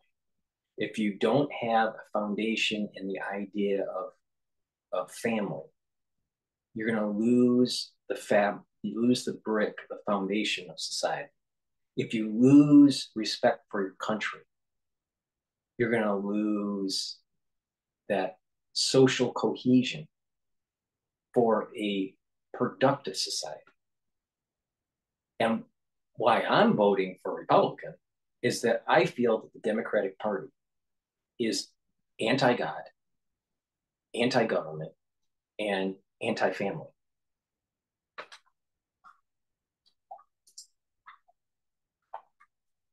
Working hours and low pay for young people means that millions just don't have the time or the money to start a family. The expectation for men to have a whole life ready and waiting is also a problem. If they just can't earn enough money to build this, then it puts them at a big disadvantage in China's materialistic dating culture. This culture of marrying for money, status, and because your family thinks it would be a good match is only going to make things worse for China over the next few decades. Despite the CCP's attempts to curb arranged marriages, the practice still has strong roots in Chinese culture, and it's not just going to disappear because Xi Jinping wants it to. And because of all the things we've already spoken about, young people are struggling to properly connect with each other on their own and build the kinds of relationships that their parents want. It's something that's best shown with an example.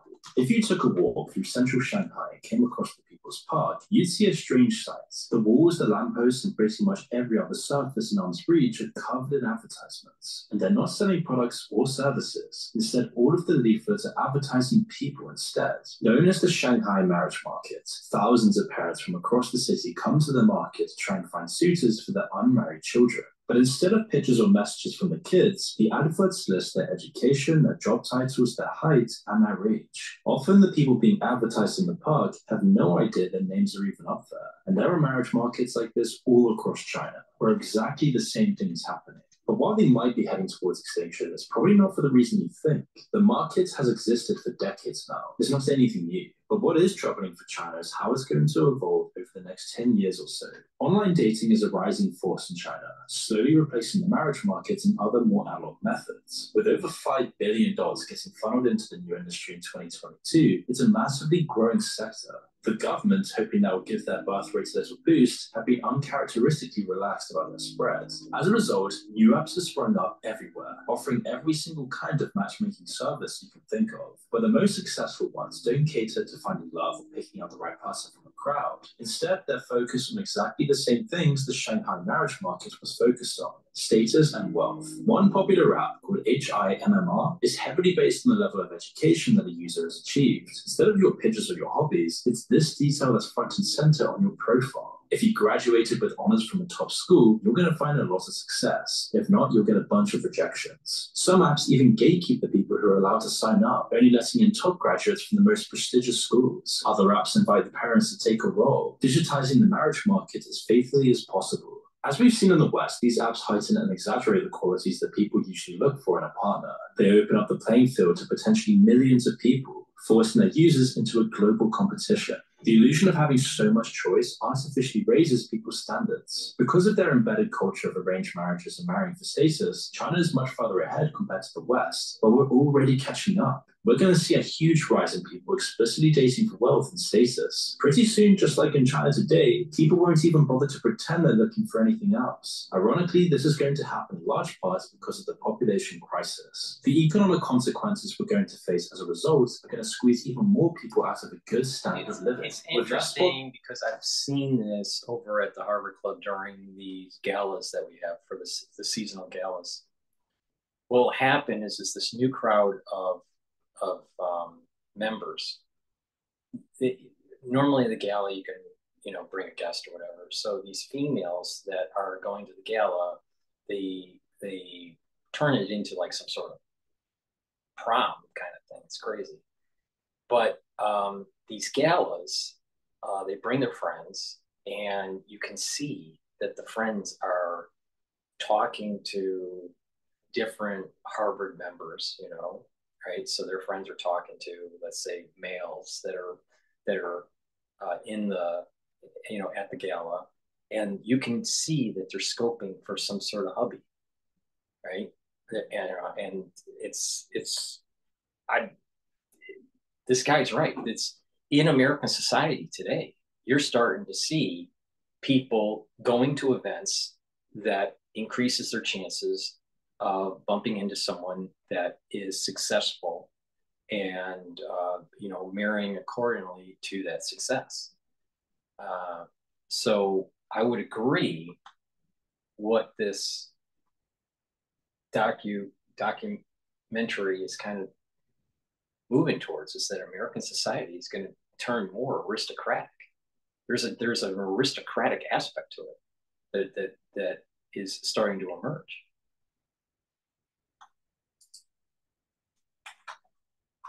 The competition to climb the ladder will get even harder. You can see why millions could turn to dating and finding a well-off partner to get ahead. To understand just what an aging population can do to a country's economy, we only need to visit the last stop on our tour, Japan. Whilst China and Korea were locked in civil wars and struggling to stay afloat, an influx of Western aid combined with a fast-growing population after the Second World War turned them into a rising power decades before people thought it would be possible. By the 70s, people were saying that Japan was going to be the next world superpower. People were driving Japanese cars and using Japanese technology. Their strong economy exporting high-quality goods around the world.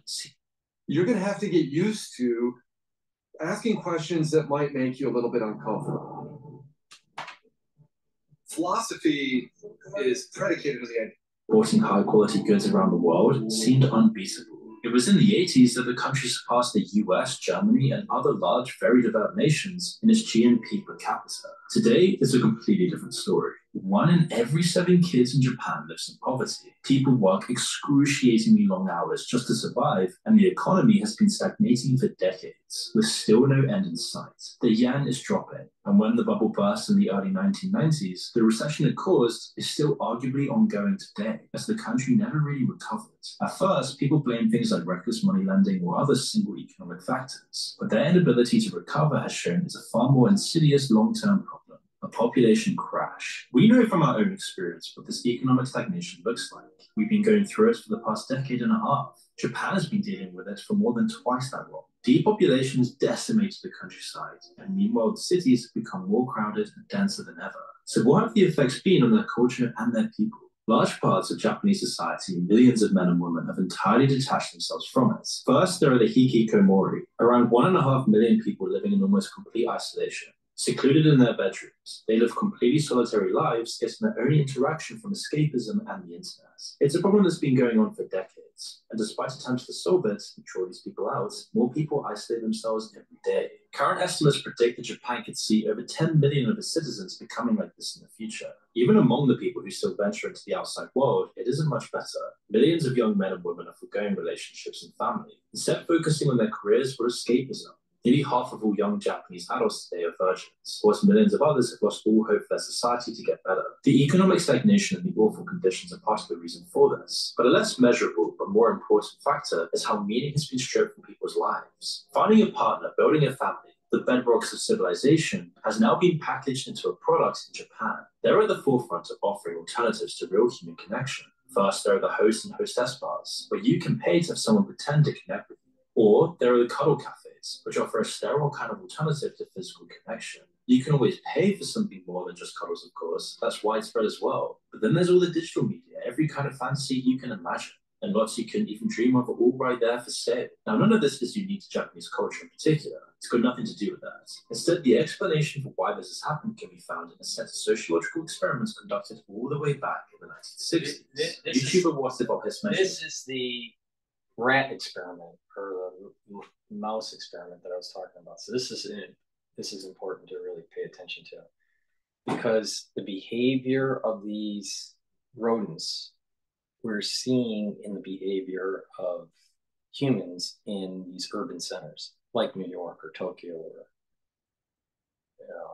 even dense populations in Europe, right? Now, before we do that, I also saw a documentary on Clinton. Now, you would say, how is population reduction related to Clinton?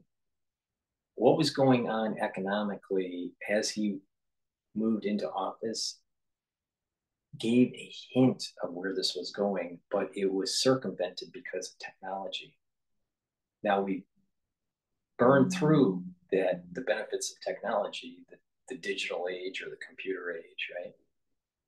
Now there's this new thing, this AI age, that may help us, may hurt us, who knows? I think it's more dystopic than utopic, if we don't put guardrails on it. So I may be playing that video if I can find it, because what was going on economically around the world was hinting that we would be where we're at today. But let's play the rodent study here. You can even dream of it all right there for sale. Now, none of this is unique to Japanese culture in particular. It's got nothing to do with that. Instead, the explanation for why this has happened can be found in a set of sociological experiments conducted all the way back in the 1960s. YouTuber Wasif has mentioned this before. The Mouse Utopia experiments were a set of multiple studies on rodent behavior, all carried out by a scientist called John B. Calhoun. The setup was relatively simple. John constructed a set of enclosures and living spaces for mice designed to meet their every need. There was unlimited food, space for thousands of rats, and a whole world of different rooms and chambers for them to claim as their own.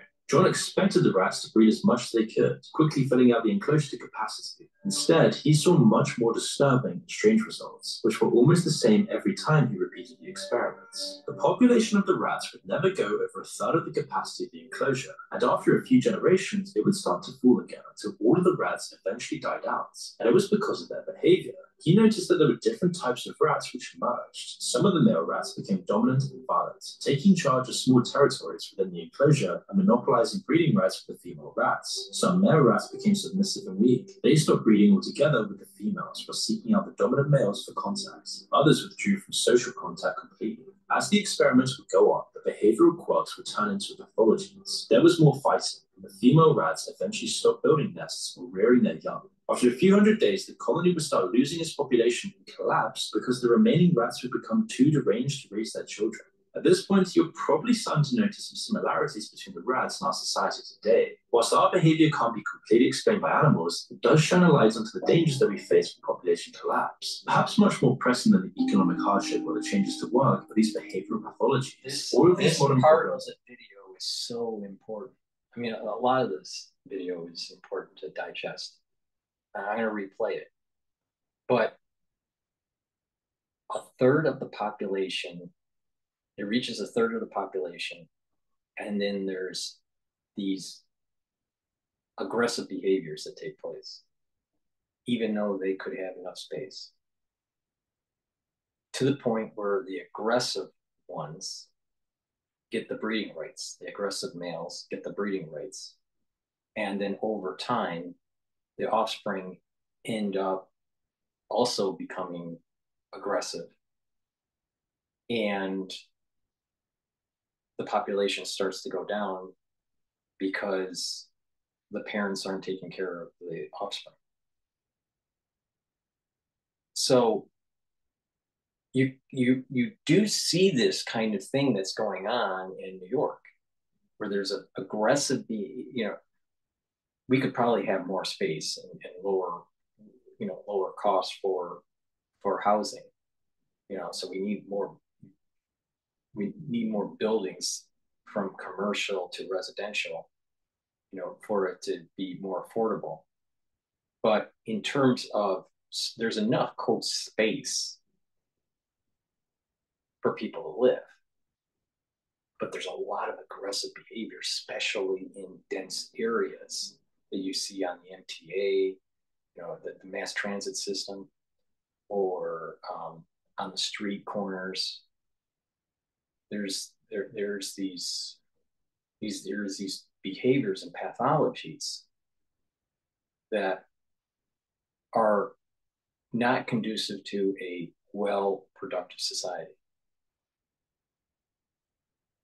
And so these stresses of population, of too much of a population, and the stresses of food, of resources,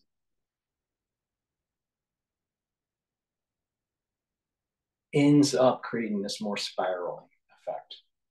Now, think about what I was saying in 2054, where you see the effects of the years of decoupling of labor and capital, the transhumanists trying to have dominance, and then you have the monks or the humanists that realize that they have to do the blackout to try to kill off the transhumanists, even though that their population is going to go down. There's kind of like this, it's almost like a moral dilemma. To save humanity, you have to kill off 70% of humanity. It's a difficult choice, but it's very possible that is what needs to be discussed in 2054 if transhumanists are gaining power, gaining dominance. And so you have these populations that are stressed out.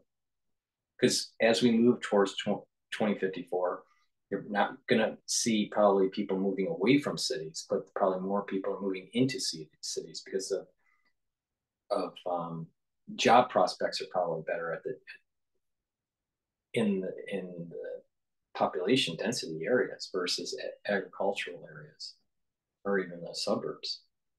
So there's still going to be this movement towards the cities in the United States, and that adds more stress.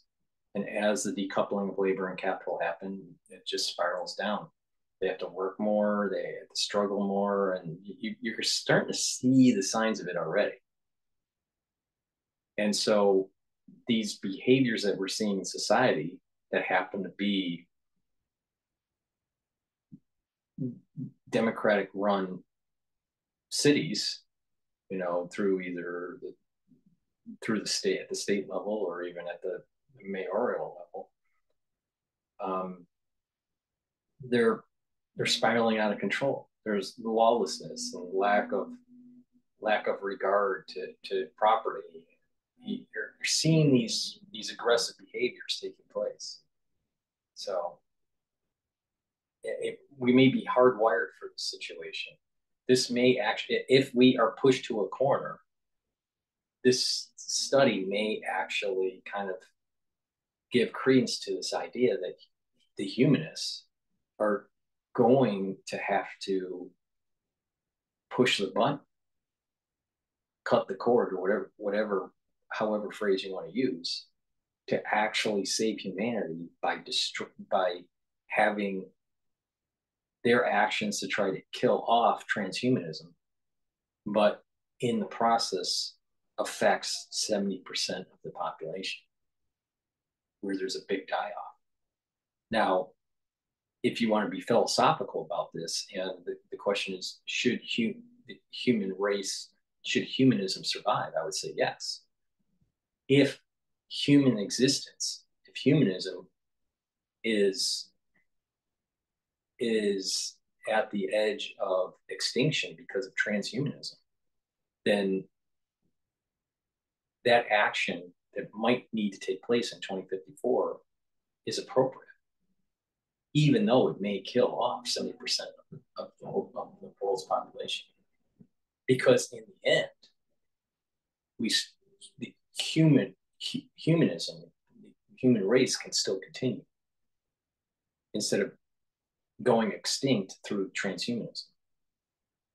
So it's a difficult situation. Let me replay that. Estimating the ability in mouse experiment, because I find that extremely interesting in what's going on with society. Something more than just cuddles, of course. That's widespread as well. But then there's all the digital media, every kind of fantasy you can imagine, and lots you couldn't even dream of are all right there for sale. Now, none of this is unique to Japanese culture in particular. It's got nothing to do with that. Instead, the explanation for why this has happened can be found in a set of sociological experiments conducted all the way back in the 1960s. YouTuber What has mentioned this before. The Mouse Utopia experiments were a set of multiple studies on rodent behavior, all carried out by a scientist called John B. Calhoun. The setup was relatively simple. John constructed a set of enclosures and living spaces for mice designed to meet their every need. There was unlimited food, space for thousands of rats, and a whole world of different rooms and chambers for them to claim as their own. John expected the rats to eat as much as they could. Plenty of food, plenty of space. But there were pathologies that started to emerge that were aggressive. Quickly filling out the enclosure to capacity. Instead, he saw much more disturbing and strange results, which were almost the same every time he repeated the experiments. The population of the rats would never go over a third of the capacity of the enclosure, and after a few generations, it would start to fall again until all of the rats eventually died out. And it was because of their behavior. He noticed that there were different types of rats which emerged. Some of the male rats became dominant and violent.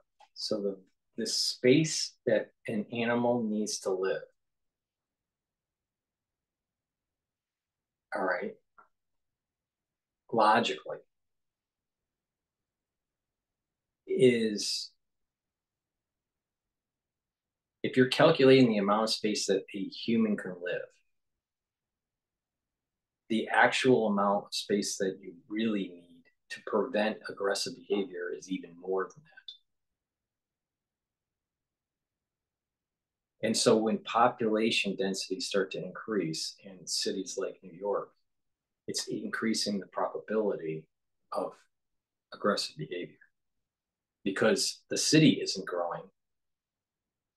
The space of the city isn't growing. That's fixed. What's happening is that the people coming into the city, that population is growing. So the amount of space relative to the amount of people that are in New York or in these high population density areas are that the space is just too small relative to the size, even though mathematically there's enough people to actually live in 500 square feet or whatever. But I think the point here is that just because you can physically live that way doesn't mean that psychologically it's healthy. And I think this is part of the reason why, that as cities reached a certain point with the coupling of the automobile, people moved out of the city and moved into the suburbs. And you talk to people that are in the suburbs versus the city, and they have different stresses. They have different physique, and they have different mannerisms, and maybe I'm a little bit idealistic about this, but it seems to me that the suburbs are less stressful than the inner cities in general. Now, some suburbs are bad areas and there's lots of crime and there's stress, but in non-crime-ridden suburbs, you're going to see less stress compared to the inner city.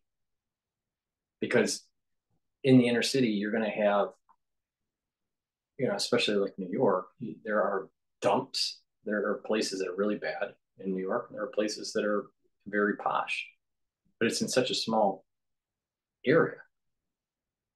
So whatever the population of the organism is, whatever space is out there, their max population before they become aggressive, at least for rodents, is 1/3 of the space available. So you need much more space to actually not have all these different pathologies. And I think this is also proven by as we became more domesticated and we weren't hunting and gathering, our population started to grow more. And we started to live in villages and it started to grow. And then you started to see psychological problems arise in society. So that kind of plays into what, in urban settings, there's more psychological problems. So when there's a big push for the 15-minute city, then you're talking about seeing much more psychological pathologies to arise. There's going to be more people with mental illness. Scary.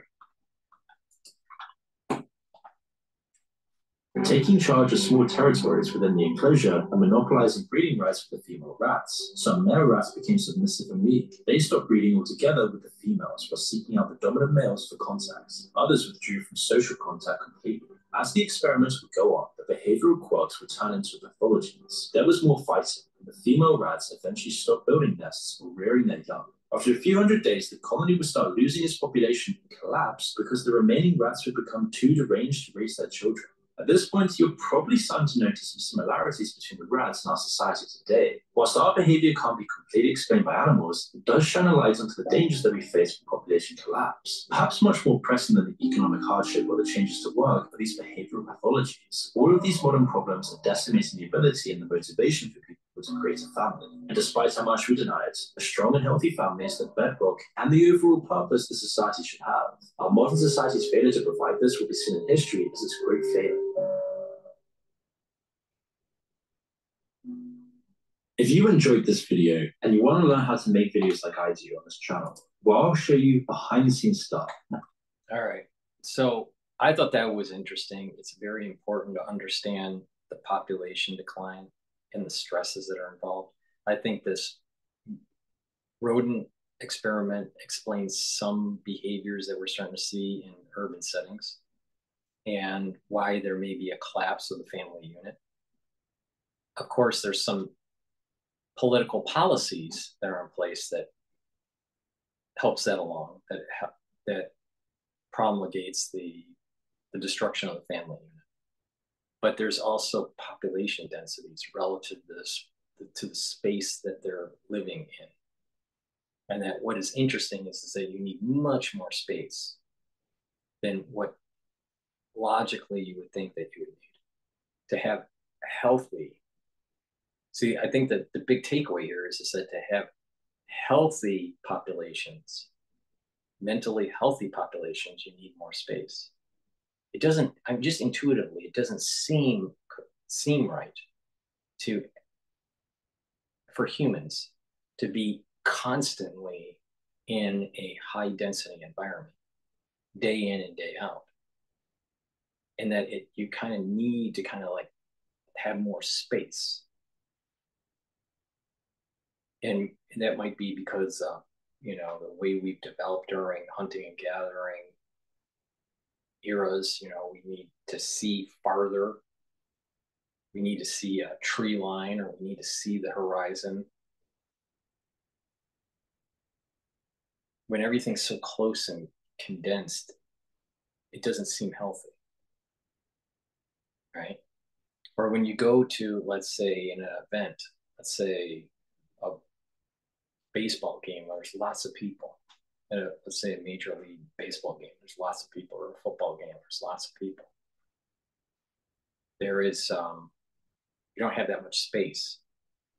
And so and aggressive behavior may come out of the crowd at a faster rate, or may be more prevalent because of this population density. So even in a short term, you might actually exhibit these behaviors. So hopefully you learn something, that there is this problem with the population decline in the world, that this is not monotonic and it'll just keep on growing and growing and growing. And that there's this new feature that's artificial intelligence. And part of that is going to cause more stress because of the decoupling of labor and capital. But there's going to be advancements as we move towards 2045 where people can benefit and live longer lives. Now, maybe people may say, well, if it's going to be dystopic, they don't want to live longer. Okay, I could, understand that argument. But there is this kind of like parallel thing that's going on. Population density, populations are going to go down, but there's going to be AI that can, if people want to use it, will be able to live longer lives. So that decline will be reduced. And there is this increasing stress between the transhumanists and the humanists, which I think will lead to a blackout in 2054. I'll go into more detail on why I say that, but there will be a energy blackout to try to kill off transhumanists. And there's going to be this war. And there's going to be a huge population reduction in that because of killing off the power and also the war between the transhumanists and the humanists. So that's my take on it. Please go to my store, the-studio-reykjavik.com, and help support my work and help to support your health. You can do that by taking the structural nanosilver gel that I have. I have two types. I have it in the tube here, and I also have it in a dispenser. This structural nanosilver gel is a skincare. So you can apply it on your skin right before you go to bed and exfoliate in the morning, and you'll notice that your skin is clearer and tighter, especially around your face. In addition, you can use it on wounds. It'll help to heal the wound or abrasion or a minor burn. It'll speed the time for healing. And it'll neutralize pathogens. So you can put it on your hands, you can put it around your mouth, or around your nose, around your ears, around your eyes, lightly coat your nostril, and that will stay active for about 5 hours to prevent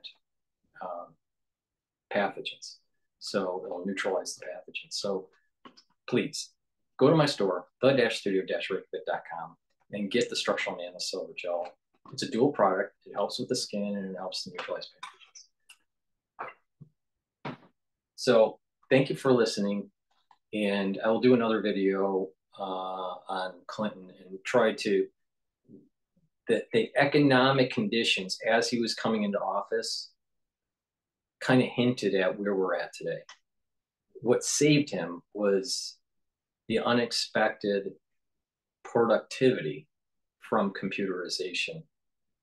So stay tuned for that video. Thank you for listening and have a nice day.